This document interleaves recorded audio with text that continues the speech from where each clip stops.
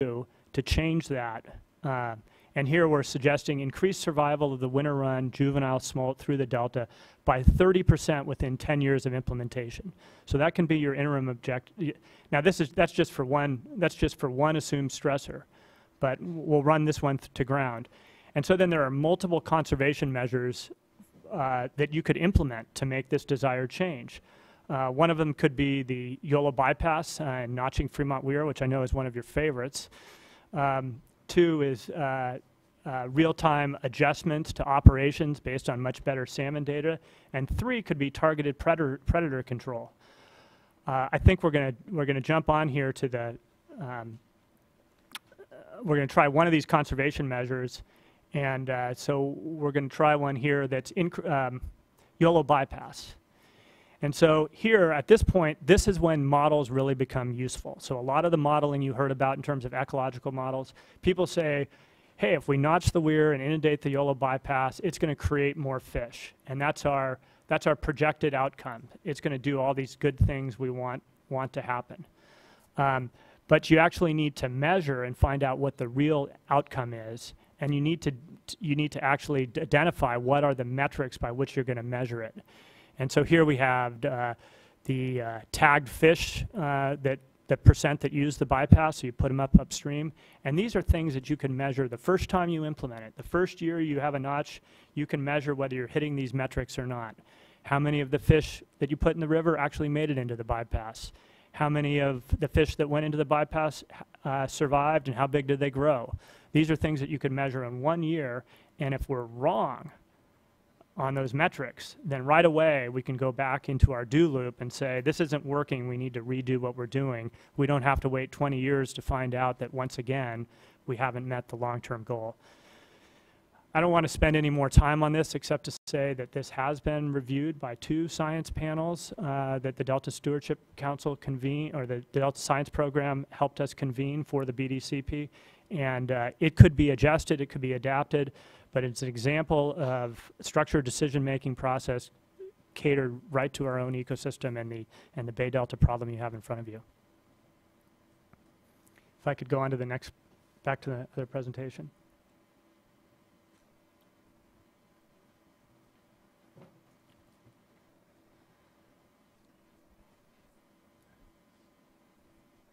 So now moving beyond that, I wanted to talk about hydraulic models for floodplain inundation.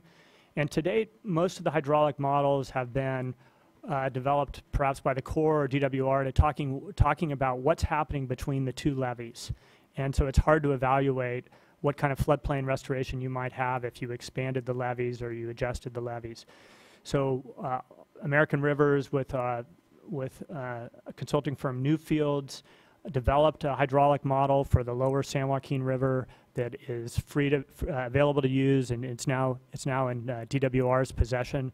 And this just shows one scenario that we evaluated in the South Delta. You can evaluate many different floodplain restoration scenarios, and just so you just so you believe that we actually have a model, I wanted to show some model results because. Here we go. Here we have. Well, before I jump into that, let me say that when we evaluated this expanded floodway, we also evaluated changes in reservoir operations.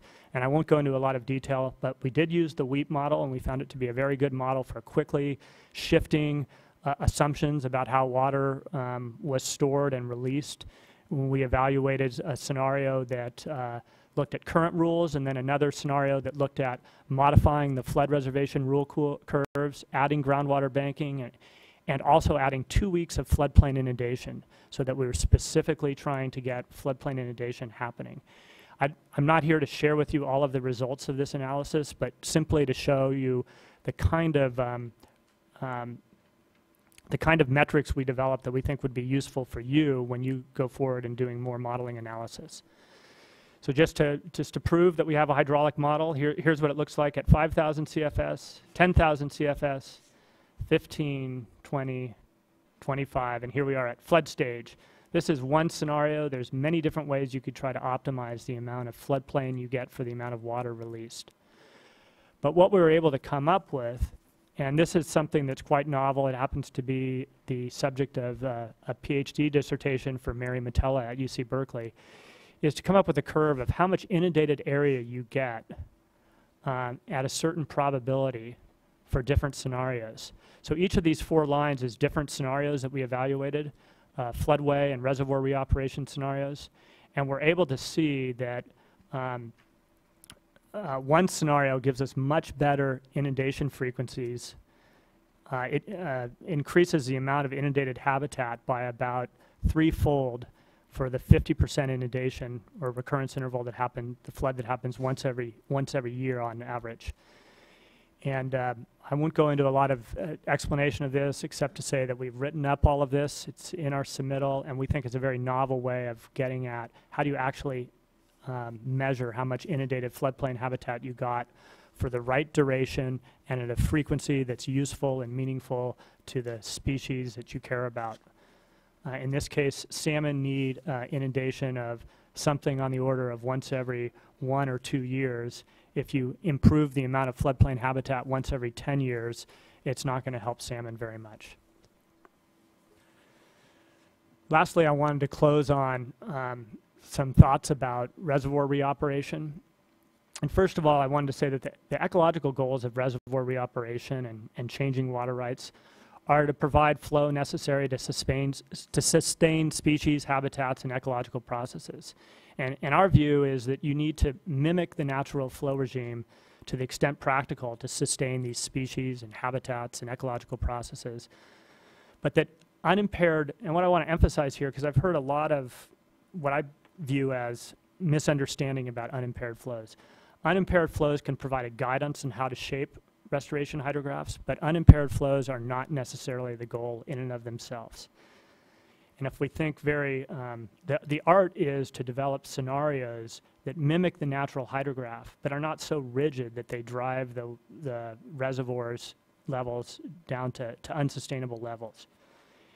And some of the unimpaired scenarios that we've seen reported on in the last panel, in my view, those are very rigid scenarios. What happens if we demand 60% unimpaired or 40% unimpaired? The challenge is to be much more creative in the kind of scenarios we develop so that they mimic the natural flow regime, they provide the ecological benefits for the species we care about, and they do it in a way that minimizes disruption to the reservoirs and water supply. So I provided some testimony, written testimony, rather short, that explains how you might do this, and it's summarized here. The first step is identifying what our ecological objectives are, and that's challenging. Some people might care more about steelhead, other people might be more interested in fall run, and you need to do some balancing there, or some at least acknowledge those competing objectives. The next is to identify flow needs to meet those ecological objectives. And here's another step where we can use model output. If we know that the fish need a certain water temperature in the summer, we can look at the water temperature models that have been done and say, you know, we probably need about 300 CFS during these summer months. And that helps us identify the flow needs that fish need during different types of the year. And based on using data and model results, we can fill out determine all the flow needs for the different ecological objectives and convert that into an annual restoration hydrograph. Now, there's different amounts of water in dry years and wet years. So you have a bigger budget to spend in a wet year and a smaller budget to spend in a dry year. And based on that, based on those budgets, you develop different restoration hydrographs for a dry year, an average year, and a wet year. And we would say probably 5 different types of years. And then you model those annual hydrographs with a screening level model, not one that you have to recode. Please, let's do something where you can actually push buttons and have the model run happen real time, at least within 24 hours. Model the annual hydrographs, and actually 24 hours might be an exaggeration, but a very quick screening model run, and you identify what are those undesirable reservoir impacts and where might we be able to manage them. And then you rerun the model with alternative water management strategies, and these might be several iterations. And again, we need a screening level we need a model that's good for screening runs. not one that you need to recode, where you evaluate different management strategies like efficiencies, transfers, groundwater banking, flood reservation rules. Some of these have already been done as described in my testimony for groundwater banking and flood reservation rules. And you also impose constraints on both irrigation and restoration flows to prevent the reservoir impacts. Instead of just assuming that we have no control over how much water we take out of the reservoir and force to irrigation or force to downstream flows, we can actually set off-ramps and say, if we get to a certain spot, we're going to, because we need to balance, we're going to reduce the amount we're taking out of the reservoir this year, we're going to reduce the amount we deliver to farmers, and we're going to reduce the amount we deliver to fish. And so by going through this iterative process, we adjust the restoration hydrographs and we adjust the water rights to best balance the beneficial uses. That's how we would propose developing scenarios rather than taking overly simplistic rule of thumbs like 20% unimpaired or 60% unimpaired and trying to force them through a model. John, a counterpoint, and you may not like it, but I think I'd be remiss if I didn't throw it out. You mentioned my request for an interim process and have a goal of, say, 30%.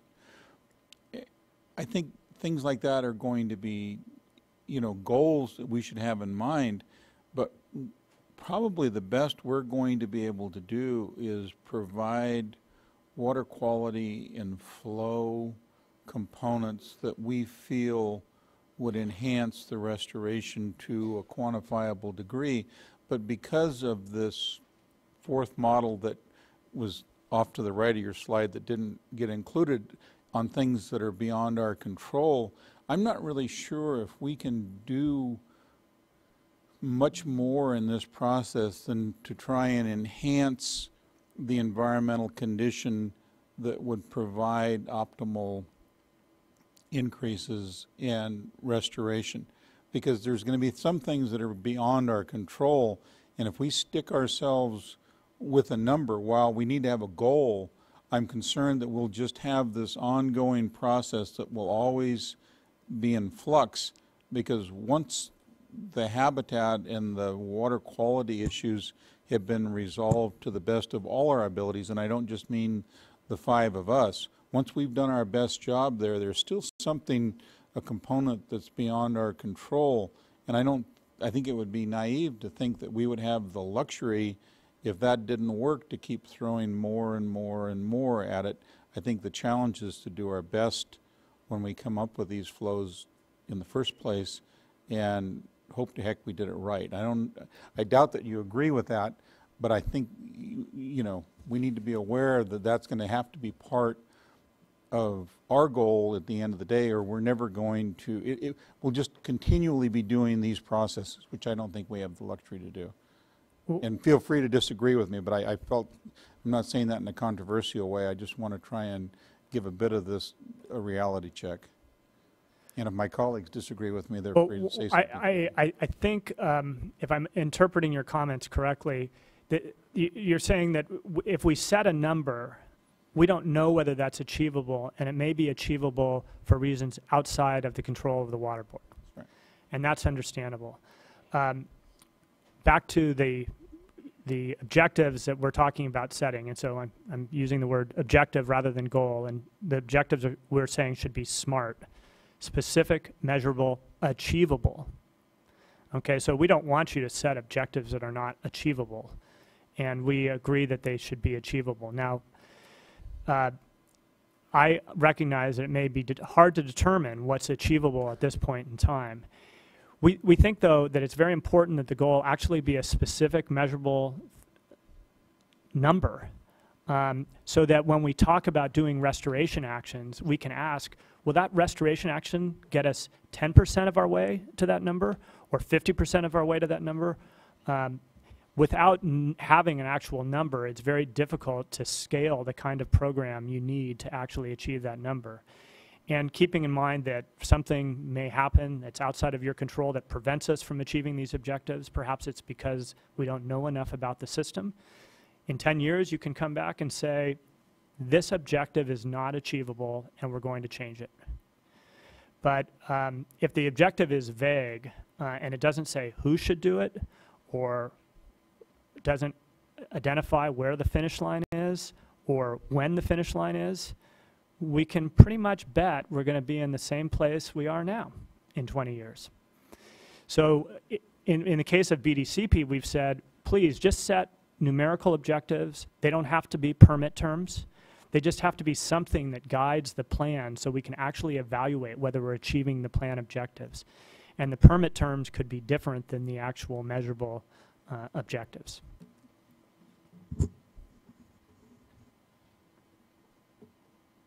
Thank you. Thank you, John.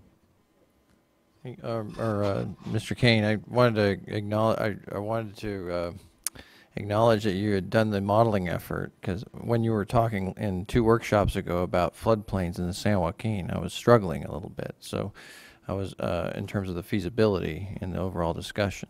So you actually showed a map and some actual data, and I think that was responsive to our discussion. What, of course, there are a lot of assumptions in this. I've done a lot of restoration work in the Bay Area downstream.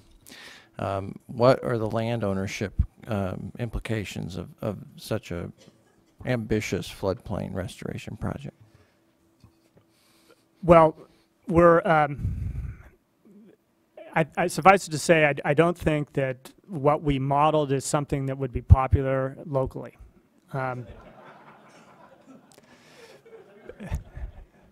We actually called our study the bookend study. We just wanted to figure out what in the universe could you physically achieve. And then the next step, and we have presented this, and we wrote a draft that's in our submission. We presented it at a couple of workshops at the CalFed, or the Delta Science Conference, and also at the UC Davis Watershed Center. And the first thing Jay Lund said about it is, well, we need to figure out how to optimize this, and how can we create more habitat that's inundated more frequently, but you're setting back less levees and you're giving up less farmland. And so that's really the next phase of it. And I was going to say that there is similar work that's being done in the Yolo bypass. One of the graduate student, Jay Lund's or Jeff Mount's graduate student, is doing an optimization analysis for how to balance agricultural land use, waterfowl, and fisheries. And we have a lot of great tools for doing this. So, but, you know, somebody has to actually think about what is physically possible, and that's what we were looking at. And I also like to say that I thought the presentation was cogent, and in some ways, if people were paying attention, you were providing an answer to some of the questions that the previous panel posed in terms of specific ecological objectives. You know, I thought it was a very useful product to bring into a forum of collaboration in terms of working with fishery agencies and DWR, BREC, et cetera. Well, where I work, we have performance objectives, and I'm going to have a review with my boss, and I'll make sure I'll tell him that I met my objective. I hope you have those at where you work.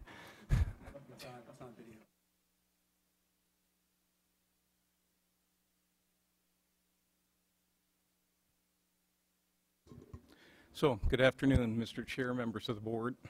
My name's Leo Winternitz with the Nature Conservancy. I have my colleague, Clint Alexander. He's Cess Nature Conservancy. He is our consultant. He works with ESSA. They're based in Canada. We've been working with them for 12 years on a tool which we call the Ecosystem Flow Tool. And it's actually 2 tools, one for the Delta and one for Sacramento. And we'd like to introduce it to you today in the hopes that you find it useful in your deliberations as you move forward, and other parties, including DWR, the Bureau, and others, find it hopeful as well, or find it useful as well. So in 2001, during the CalFed era, we started developing this ecological flow tool with support from ecosystem restoration program funds. And that's what's managed to keep us going.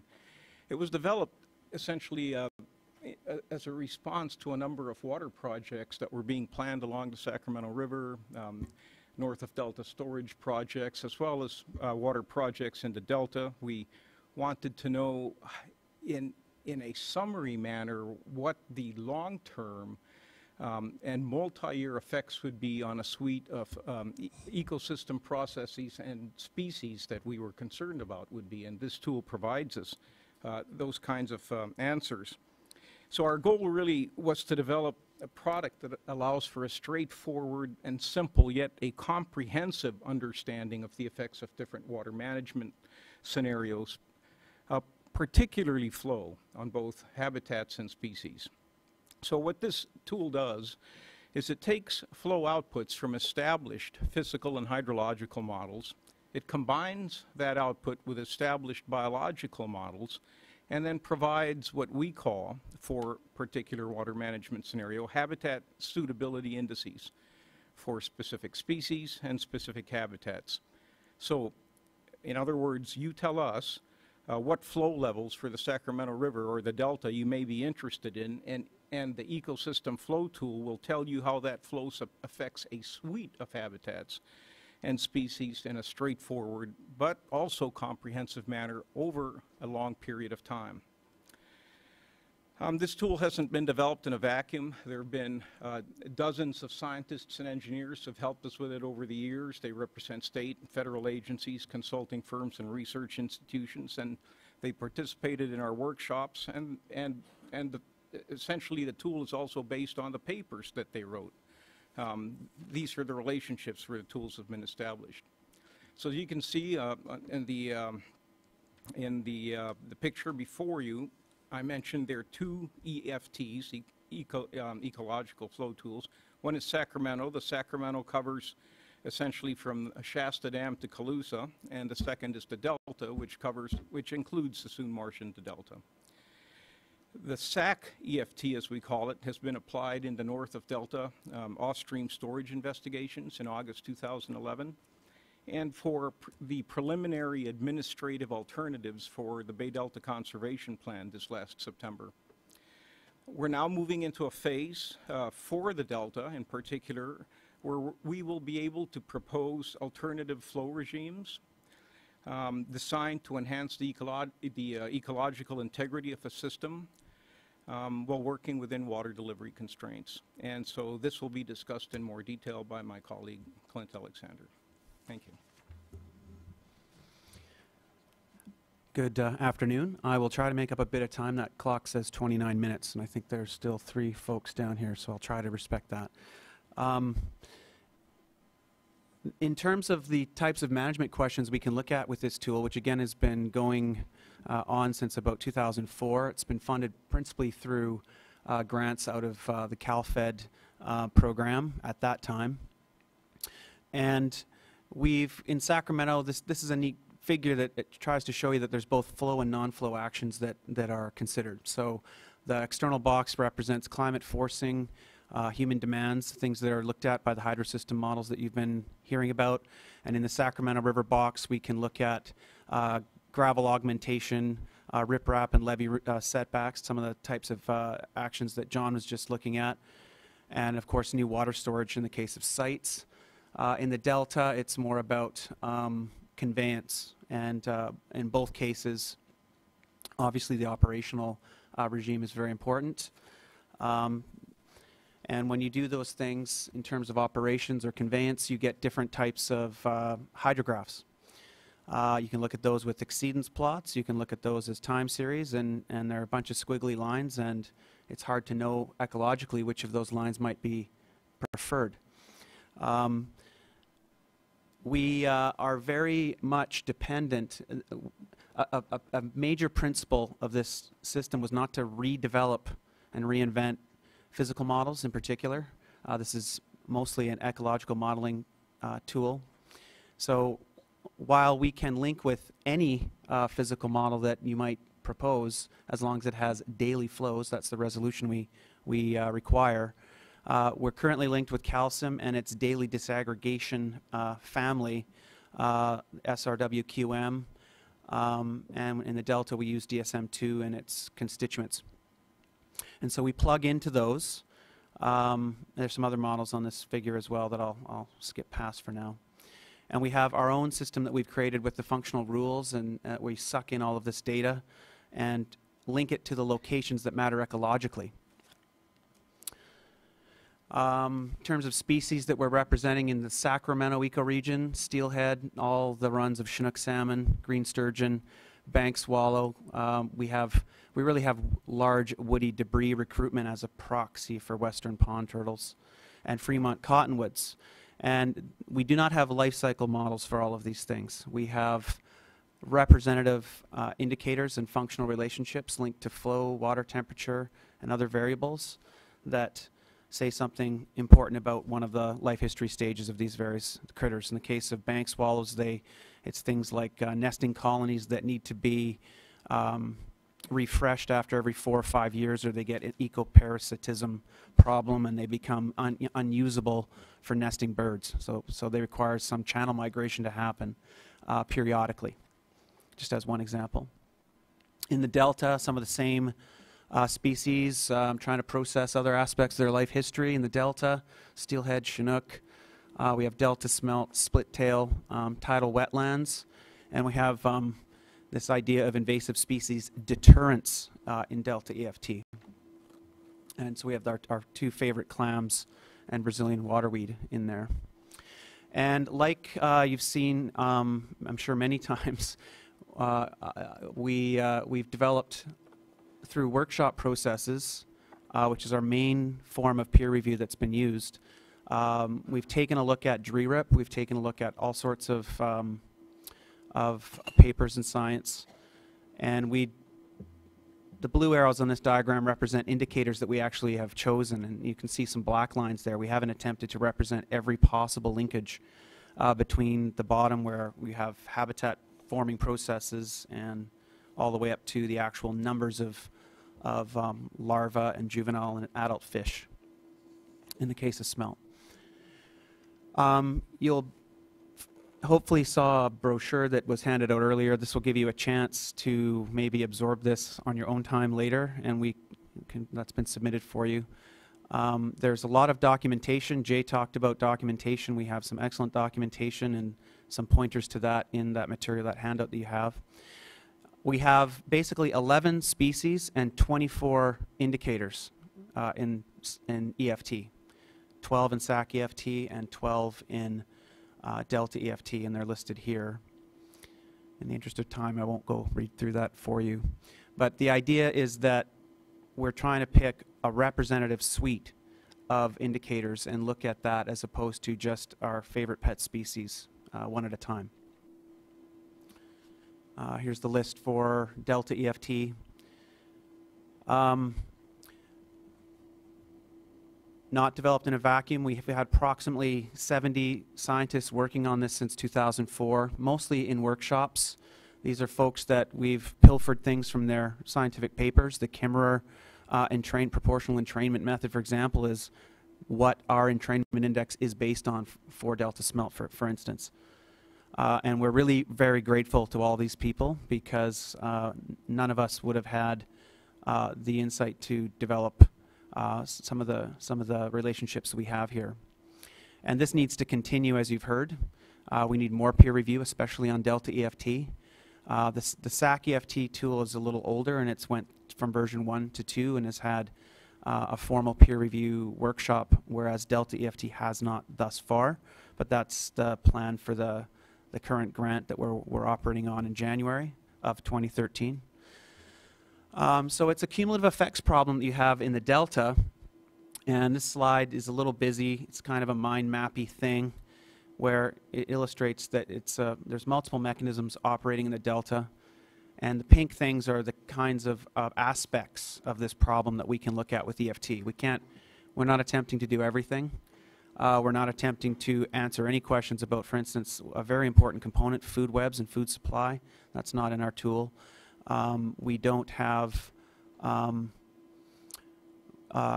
as many water quality elements as we might like to in future versions, so there are some limitations that it has.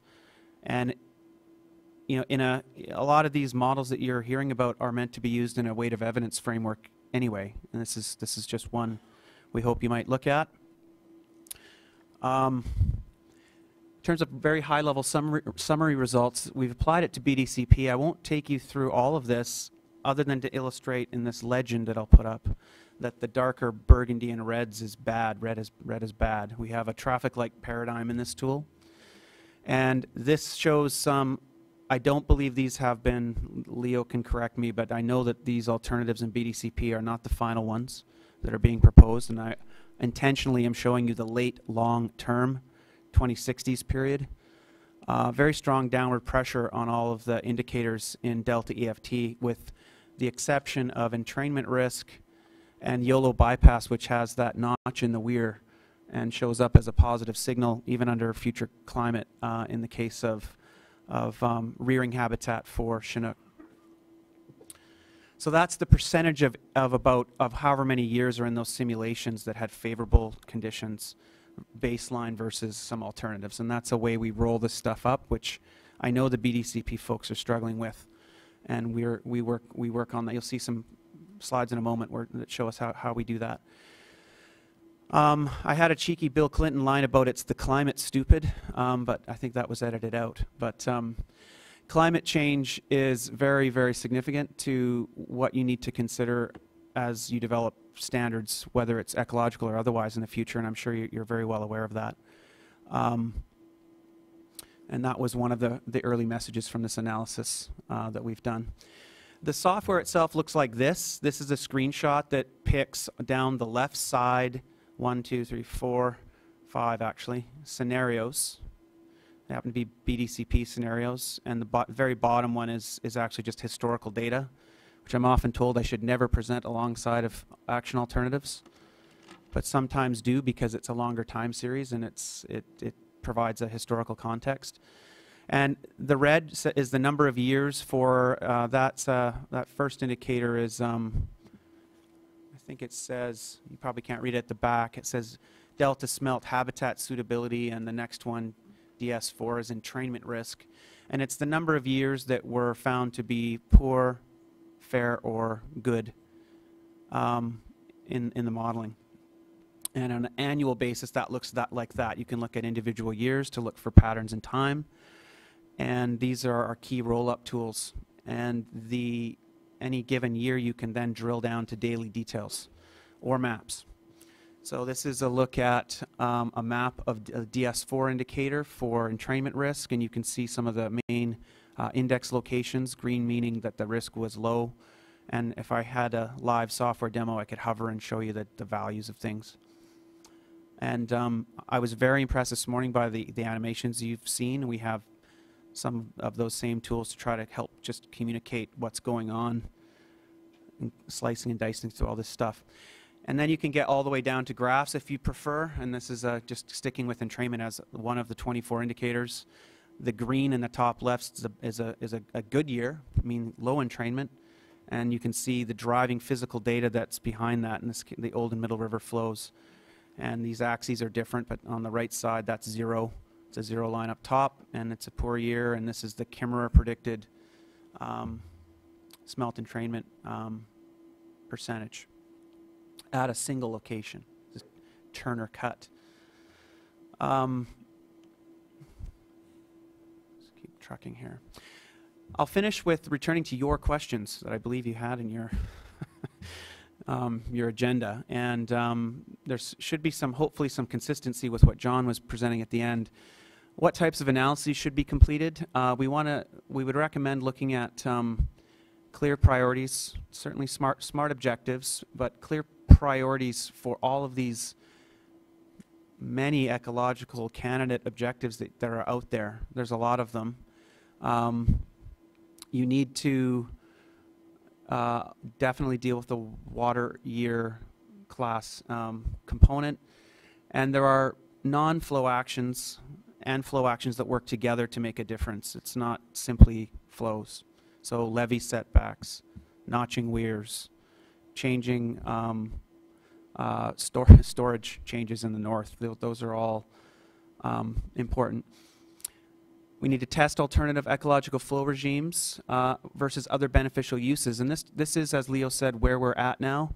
It's actually very difficult just as a consultant working in a modeling as a modeler to speak the same language as my Tara and Marianne and some of the Chandra, and there's some very, very gifted hydrodynamicists, as I think William Fleener calls them. And there needs to be more time together developing these strategies. The models I've found physically are quite constrained, and to unwind them and rewind them back up again is challenging. Making it hard to do some of those tests, to rule out, to see options and to rule out ridiculous things and maybe find the win-wins. I'm going to skip When you say it would take time to do that, I mean, what are you talking about? Are you talking about years or decades or days? It could take months if we could get the two disciplines truly engaged on a sustained basis to work together, to not be bound by potentially confidentiality concerns with other clients and those kinds of things, which are, behind the scenes slow down speed. I'm going to skip past these next. I think these are all very good ideas, but I'm looking at that clock and I want to see if I can preserve some time for the other folks here. I'll finish with this slide. The advantages of the EFT system are shown here. It's, in summary, looking at a representative suite of species and habitats. We've integrated that into one framework so that trade-off evaluation is fast. We can actually do this in days and weeks, not months and years, when we are tasked with effects analysis. We've linked Sacramento and the Delta that are very important to each other. There's a lot of synthesis of evidence that we've done and that also needs to continue, that has informed what we've got. There's multiple actions included. We've had good feedback on the traffic light idea and the ability to simplify how we communicate. We're able to plug into any of the physical models. That's a space we're not trying to recreate, and we are very excited to work with people that are doing that. And we need to continue to review, improve the indicators. Some of them will probably be found over time to be not that informative in decision making and would be removed.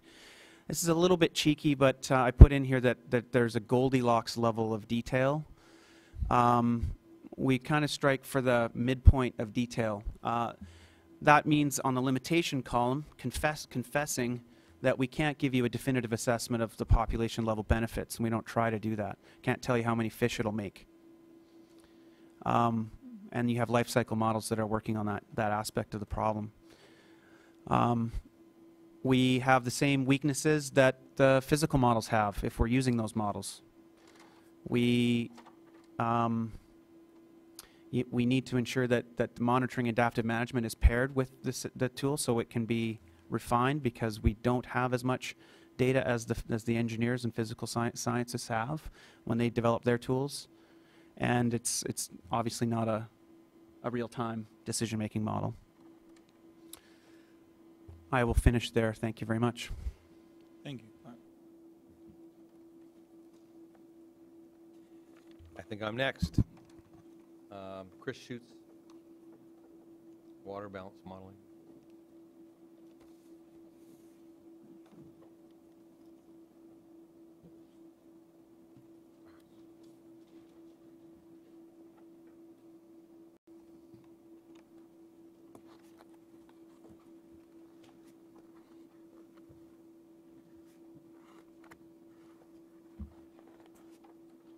Well, while he's looking for that, I'll try to get started. I'm Chris Schutz, the FERC Projects Director with the California Sport Fishing Protection Alliance. They never seem to get protection in the name. In case you haven't found it, my 14-page written testimony is contained at the very back of the board's 300-page PDF of the submittal by CSPA, Sea, Wind, and Aqua Alliance. I'm going to talk strictly about water balance modeling today. I've worked in relicensing projects in FERC processes from McLeod to Merced, and my experience with water balance models over the last 12 years is described at the end of my written testimony. How are we doing? Doesn't look real good.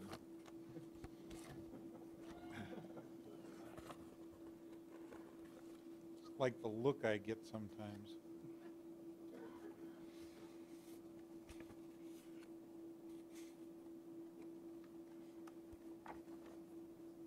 I did give it to him. We'll consider this the afternoon break and not take it up your time. How's that?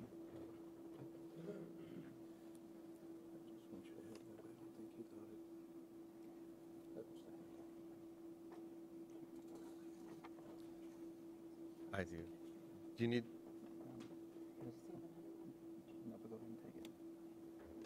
Do you need me to find it, give it to you again? Yeah. I think. Tim, do you have a presentation without a PowerPoint, or are you electronically? I gave it to All right. but I also have my flash drive.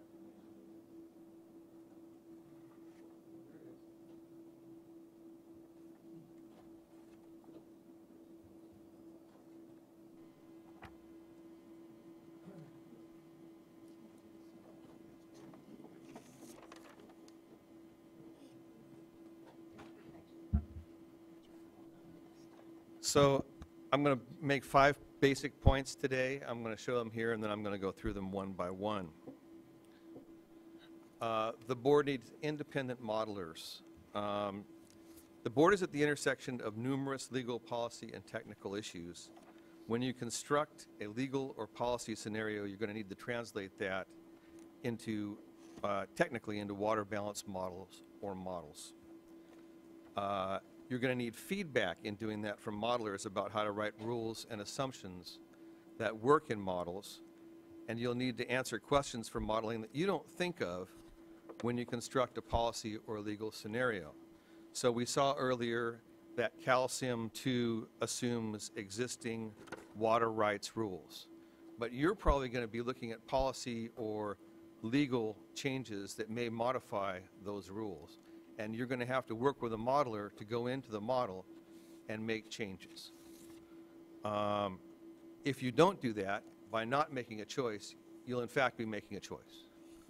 You'll have priorities that are embedded in a model that will define the outcomes of what output you get when you run a model scenario. So the take home here is that the board needs to work closely and interactively with modelers.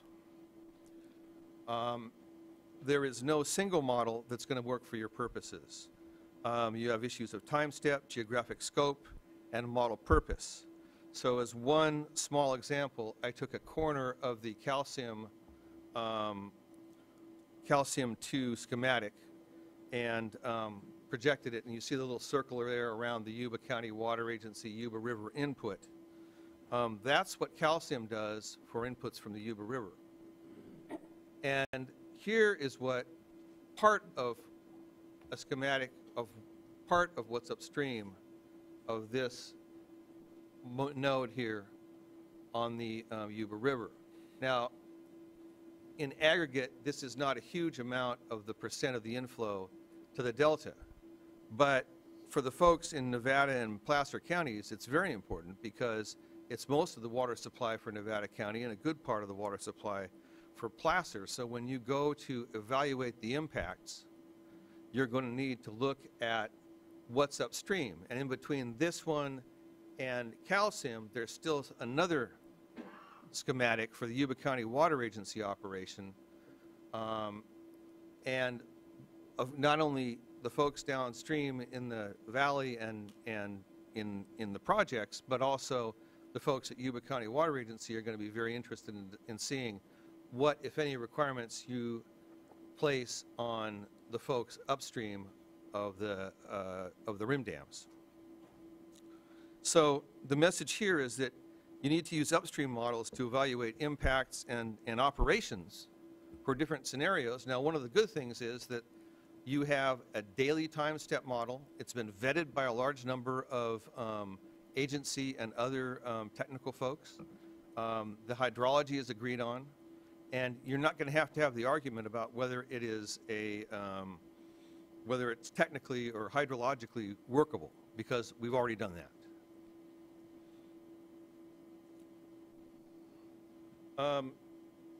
You asked earlier, who should assume modeling leadership? My immediate answer is you should. Even if there's a community modeling effort, you're going to need models that suit your needs. We've heard today a number of reasons why Calcium 2, for example, can't do a number of things. I'm not going to repeat them. Most of these have come up already today in discussion. But you need to, you'll also need to look at upstream models as well as these models, as well as the calcium model. And you have that available to you from many of these hydro processes. If you don't work with modelers and define a model or models and a way of working with them that allows you to change the priorities and decisions that are embedded within the model, then the model is going to be making the policy decisions for you. The rules, as we saw earlier in the presentation from the Bureau and DWR, are there. They are existing rules. You're going to need to understand what the options are for doing that and translate those technically in your water operations models. Finally,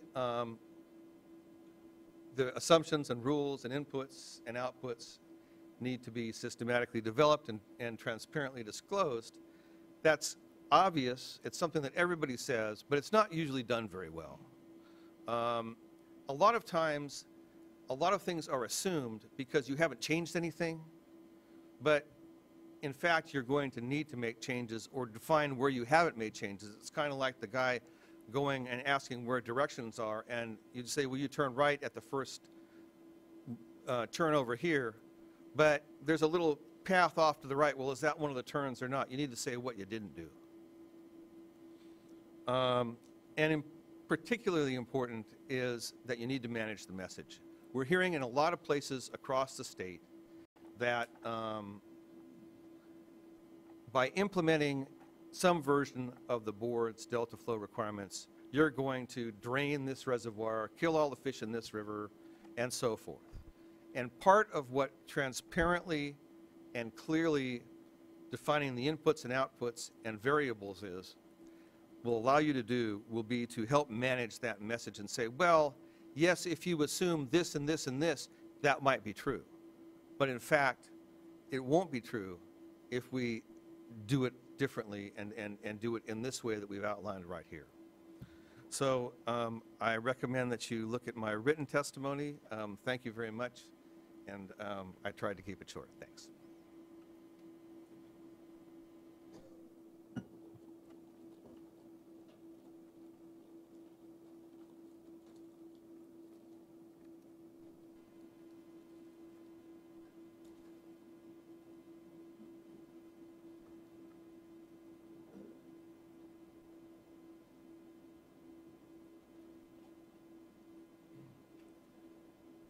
Greetings. I'm Tim Stroshane. I'm a senior research associate with the California Water Impact Network. My presentation is also on behalf of the California Sport Fishing Protection Alliance and Aqua Alliance.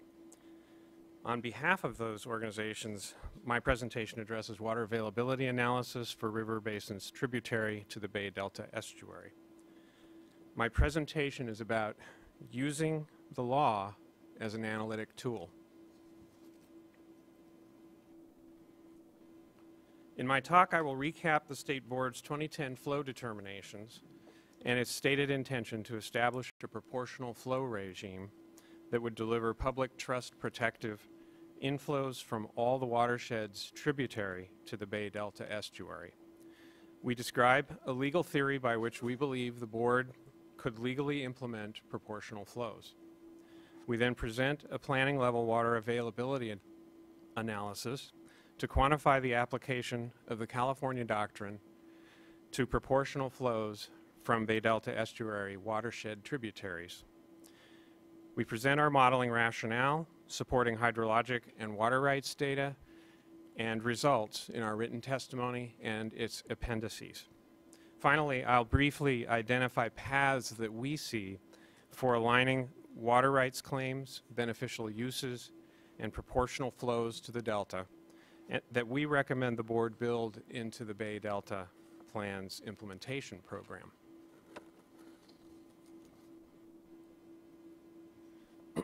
In 2009, the legislature directed the State Water Board to develop new flow criteria that directly address the question, what flows do fish and ecosystems of the Delta need?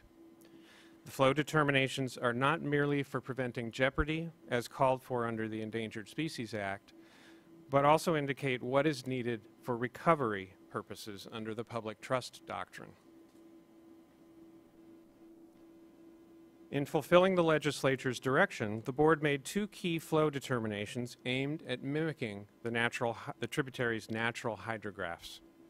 75% of unimpaired Sacramento River inflow from November through June, and 60% of unimpaired San Joaquin River inflow from February through June. In our analysis, these determinations are assigned regulated periods during which we treat them as if they are flow objectives.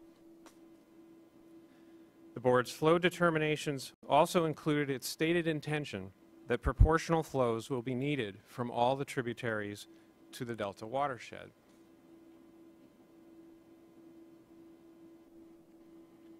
Our organizations think that the board should apply the California doctrine to determining tributary contributions to proportional Delta inflows.